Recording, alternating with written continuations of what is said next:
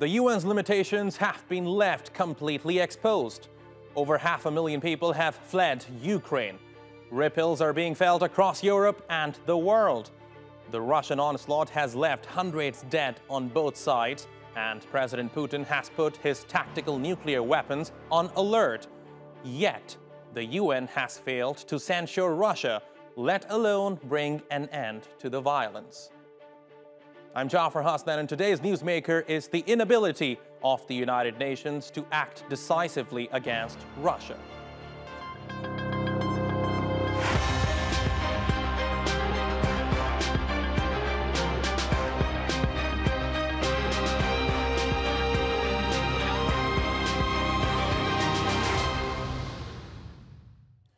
It is only the 11th instance of its kind. The United Nations has convened an emergency special session. As fighting escalates in Ukraine, UN member states have underscored the fact that Russia's ongoing military offensive on Ukraine is a violation of its integrity and sovereignty. The vote on the draft resolution will carry political weight, as it effectively expresses the will of the member countries at large. Although Russian strikes are reportedly largely targeting Ukrainian military facilities, we have credible accounts of residential buildings, critical civilian infrastructure, and other non-military targets sustaining heavy damage. This escalating violence, which is resulting in civilian deaths, including children, is totally unacceptable. Enough is enough.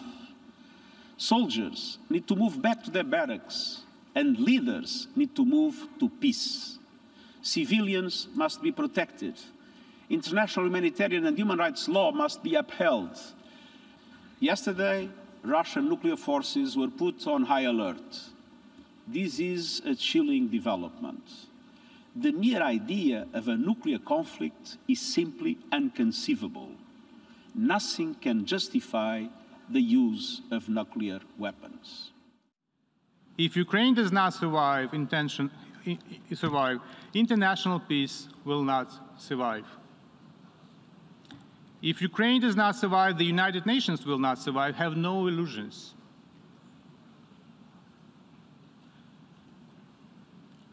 If Ukraine does not survive, we cannot be surprised if democracy fails next.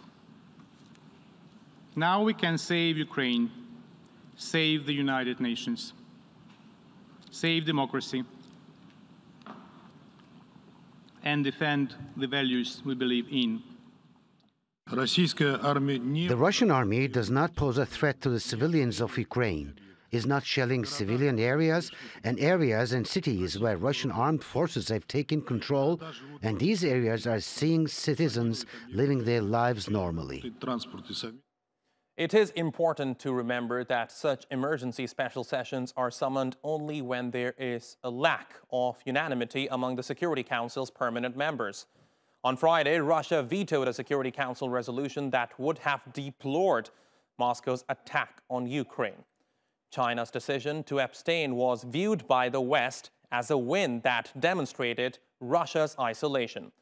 But the fact remains that the UN Security Council failed in its primary responsibility of maintaining international peace and security, especially at a time when Moscow was indulging in nuclear saber-rattling. In the beginning, it was a Russian attack, and we evaluated it with experts, soldiers, and lawyers. Now it has turned into a war. This is not a military operation. It is officially a state of war. And joining me now from London is Paul Ingram, an expert on nuclear disarmament and director of Emergent Change. In Washington, D.C., we have Stacey. He was a senior advisor to the U.S. State Department under the Obama administration. And completing our panel is George Szamuely. He is in Budapest. He is a senior research fellow at the Global Policy Institute. Thank you very much, gentlemen, for joining us here on the Newsmakers today. When we look at the past 2 decades, the UN has done little to nothing to end conflicts in the world. Do you think, Jeffrey, the UN can play an effective role in ending the war between Russia and Ukraine?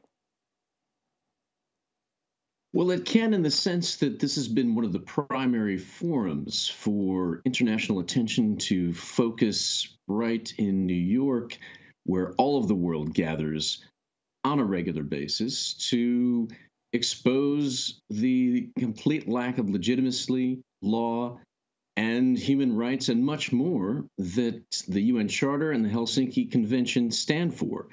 It's where Ukraine has received enormous support.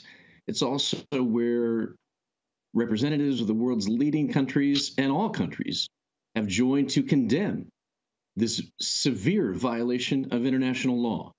And we are proud of the Ukrainian people for standing up and showing us what democracy is like on the ground when you are under assault. But now the UN does have a flaw, if not numerous flaws. We can start the UN reform by making sure that if the country that is invading another country cannot be the president of the UN Security Council, that the Secretary General can take over in extreme circumstances. I mean, it's absurd to have the Russian quote-unquote president of the council, a temporary position that just means that the chair of the meeting, doing it, well, rockets are raining down and all sorts of assaults across the landscape are taking place that we all join in condemning today. That must stop. And ongoing UN reform must be a high priority as this crisis recedes. But the Secretary General has been stalwart, and we salute him and all the employees of the United Nations who are doing valuable work across the world. Okay, so the UN has helped in exposing Russia's illegitimate actions in Ukraine, and also it has helped in gathering support for Ukraine. George, but is that going to stop President Putin from attacking Ukraine? Well, look, the United Nations is working as it was designed to work. The only reason why the United Nations has been a success story as against the League of Nations, which was a spectacular failure, was because the architects of the United Nations created a situation whereby the prerogatives of the great powers would be respected. That was the whole point.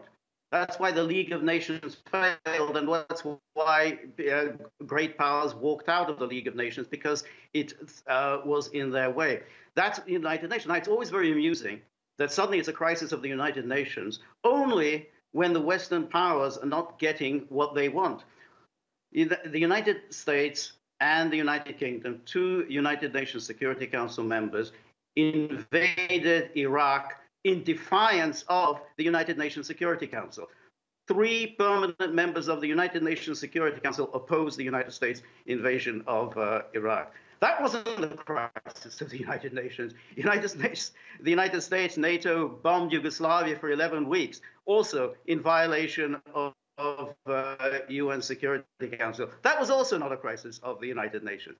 But it becomes a crisis when a non-Western power acts in its own self-interest. And it's clear that this is a matter of its national self-interest. Russia is acting in much the way that India acted when it invaded Pakistan in 1971 in support of its fellow nationals in Bengal. That is what Russia's done. United Nations cannot do this, not get involved, because Russia is a great power and is one of the architects of the United Nations. Okay, Paul, before I come to you, I just want to get a response from Jeffrey on this. Jeffrey, is the UN a hypocrite? Well, all international institutions have their flaws. Hypocrite might be going a bit too far. It's very clear where the United Nations as a whole stands, where the Secretary General stands. And my colleague doesn't even take time in his, rant about issues from decades ago to condemn what Russia has done in the strongest terms. He should start with that and then get along to supporting how we can reform the UN. I'd like to hear him defend Vladimir Putin right now. Okay, Paul, I will come to you, but I would like to get a response from George on this. Certainly, George, there's no way Russia's actions can be justified right now. as I said, Russia's actions are not dissimilar to what India did in Pakistan in 1971 in support of its fellow nationals in Bengal. It was intervention because their fellow members were, the fellow nationals were facing massacre. This has been going on in Ukraine since 2014 rather. 15,000 people have been killed in the Donbass. The Ukrainian government, which is not a democracy, it came to power as a result of an overthrow. No, George, if I may interject here right now, Russia, if I may interject, George, please. Yeah, Russia right now is in violation of the 1994 Budapest Memorandum and also the 1945 UN Article 2. Certainly, there is no justification for the Russian invasion of Ukraine. No, that isn't true. The Budapest Memorandum is something completely different because basically the Budapest Memorandum provided just generalities on the part of all of the signatories. Do you condemn what Russia has done? The territorial integrity. Do you not? Why should I condemn? What is it to me? I am simply explaining. It is a matter of international human rights and the rule of law. Please don't interrupt. Russia is acting in a way that great powers act. It is Russia has given clear warning for many, many years. Russia has given warning for many, many years that it will not tolerate NATO expansion to its borders. It will not tolerate the conversion of Ukraine into a forward base, anti-Russia Jeffrey, let George forward finish. base of NATO. It's given any number of warnings about this, and the West, NATO, continue to ignore it. Well, that's what happens. Okay, Paul, I'd like to come to you now. So go on. Sorry. Yes. So not long ago, the Russian President Vladimir Putin put his country's nuclear forces on high alert. I want to stick to the topic of discussion today, which is the UN's role in stopping the war between Russia and Ukraine. What kind of challenge do you think that decision by the Russian president pose in terms of bringing this conflict to an end? So I think we analysts have been talking for quite some time about whether Russia has a policy of escalate to de-escalate when it comes to nuclear weapons. What that means is using threats in order to demonstrate resolve, and the resolve then meaning that any adversary backs down. So this is within Russian strategic thinking. It's unclear what exactly it means, but what it does mean is that the Russian nuclear forces are more on alert and that they could be used. Now, I don't want people to dive under their tables quite yet, because nuclear deterrence and nuclear compellence, that is using nuclear weapons to try to achieve an outcome, it involves nuclear threats. Every country with nuclear weapons has an implied threat to use them. Otherwise, nuclear deterrence doesn't work. And what I think we're seeing here is a demonstration from Putin, and it's not the first, that he is prepared to contemplate the use, or the threat of use more accurately, of nuclear weapons in order to get what he wants. Now, this is clearly to be condemned, and I do condemn the invasion of Ukraine. But I think as well, at the same time, we need to understand that that all of us that engage in nuclear deterrence are involved in this system that implies nuclear threat. And all of us have been involved, and by us I mean governments, have been involved in creating this crisis that we see today. It has not come out from nowhere. It has been the creation of the history over the last 20-odd years. Now, we saw at the end of the Cold War, President George Bush talk about a new world order. What he meant was a unipolar world run by the United States.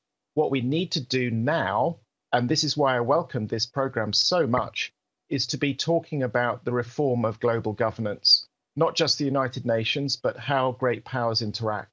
Because unless we do so, we will have more and more of these conflicts, and the ability of nation states to cooperate to tackle the global catastrophic risks that my centre at Cambridge, the Centre for the Study of Existential Risks, looks at all the time, and is seeing a significant deterioration of our ability as governments, as a global community, to deal with these threats. Okay, Jeffrey.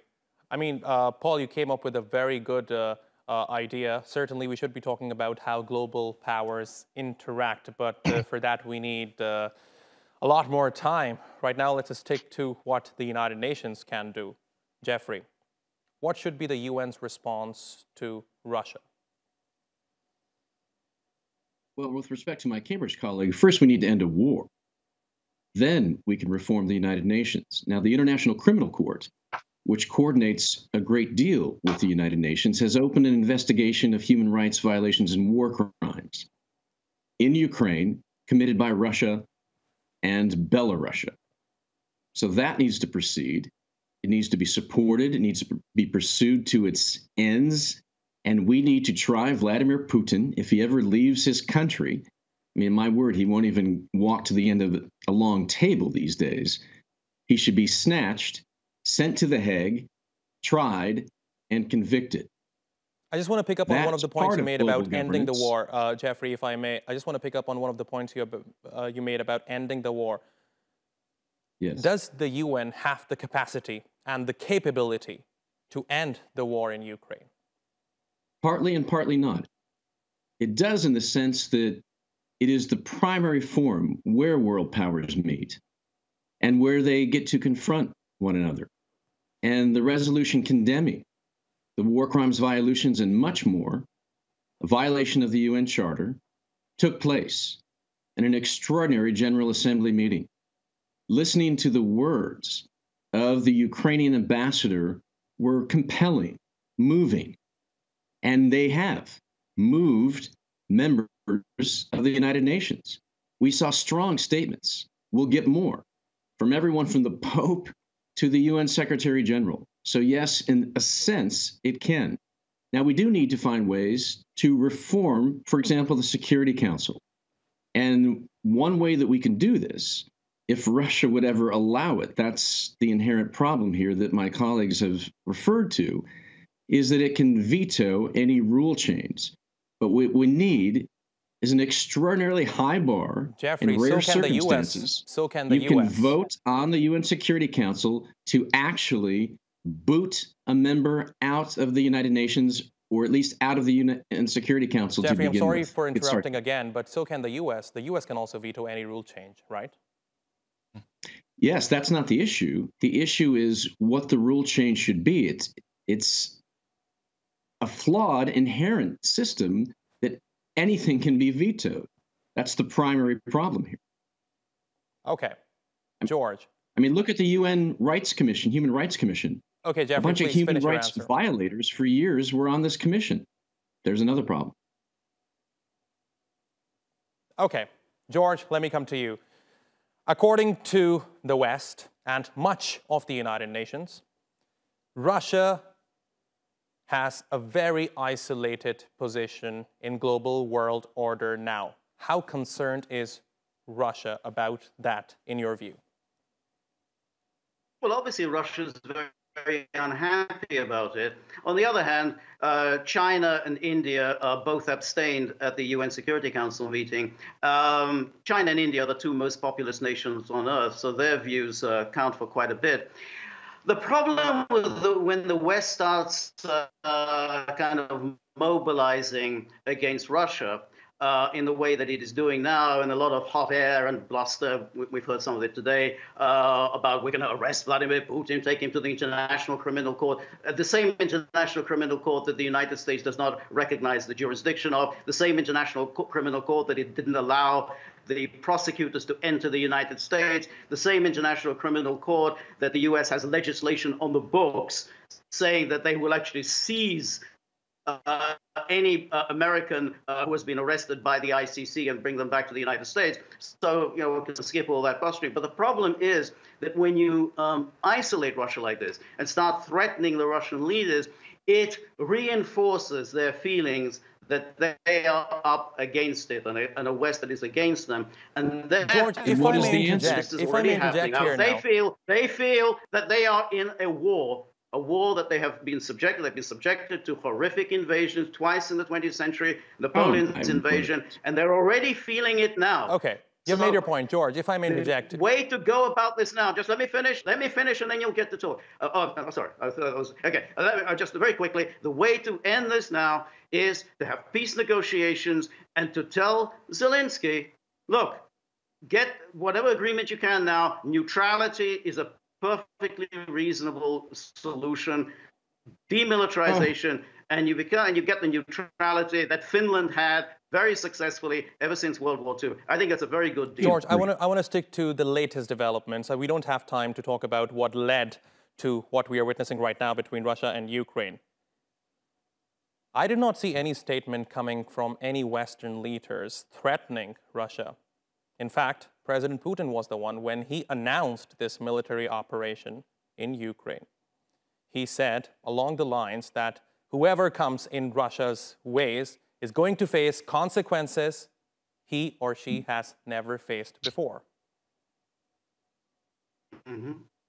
If they get themselves involved. And there are already moves on the part of NATO powers to get themselves involved in this.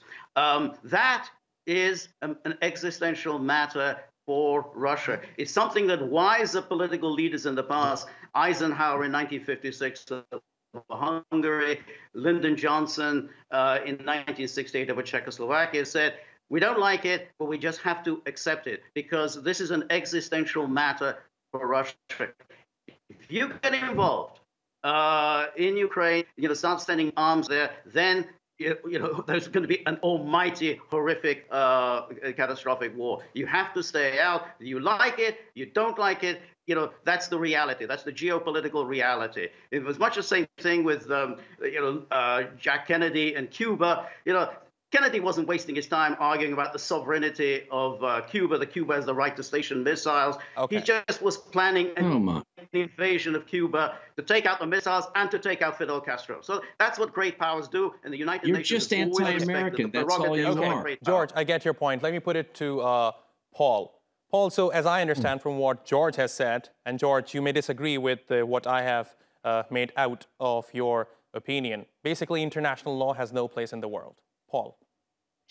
So I think I have some sympathy for some of the things that George is saying. I think we do need to be aware of the ways in which we have contributed to the crisis, and we do need to be aware of the way in which we have backed Russia into a corner.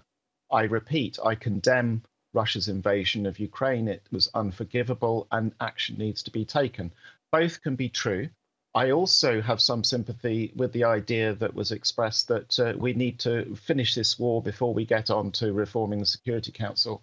But don't forget that the Atlantic Charter was signed in 1942, right in the middle of the Second World War, and that was what gave birth to the United Nations. It's never too early to be thinking about the future. And when we think about the future, we need Russia in it, not out of it. Our biggest mistake has been to see European security as separate from Russia when Russia is part of Europe. We need to pull them into a common security agenda rather than a collective security of us against them. And that's the crucial dimension where we're... Putin did not reject it in the late 1990s. He was quite interested in the idea, but the negotiations never started. Oh, yeah, but what I'm talking about is we need to see Russia beyond Putin. I mean, the point I'm trying to make is that Russia is a part of Europe and is a part of the global order now and in the future. And we have to recognize that, and we have to move in ways that give Russia an off-ramp from the current crisis. And I see no effort being made by the West to create that off-ramp. And President Macron gave him an off-ramp. However much we judge. Yes, and the rest of the West has not been backing Jeffrey, I see you reacting to what Paul has to say. Please step in. Mr. Macron, Mr. Schultz, Mr. Blinken, a friend and mentor of mine, and many others have given him an off-ramp. Putin himself called for an off-ramp with the Minsk process and then trounced it. Macron was even on the phone with him a couple of days ago as shells were raining down on Kyiv. What on earth are my colleagues talking about if they cannot condemn this in the strongest terms? They lose their legitimacy instantly. I have condemned it, and Russia's I've condemned it more than once. And the point I'm trying to make, the current order ends when they cross these red lines. Let Jeff finish. They lose all legitimacy. And if you don't condemn it in the strongest terms, you are part of promoting and continuing the problem, as at least one and possibly another of my colleagues are today. Okay, gentlemen. You're creating a straw man. Jeffrey, I'll have to give you the last word here, but I think it's not about just condemnation, right? Because certainly right now the idea is to stop the war between Russia and Ukraine here on the Newsmakers. We will keep discussing how to bring this war to an end. And thank you for watching. You can follow us on Twitter @_Newsmakers, and be sure to subscribe to our YouTube channel. I'm Jafar Hasnan. See you next time.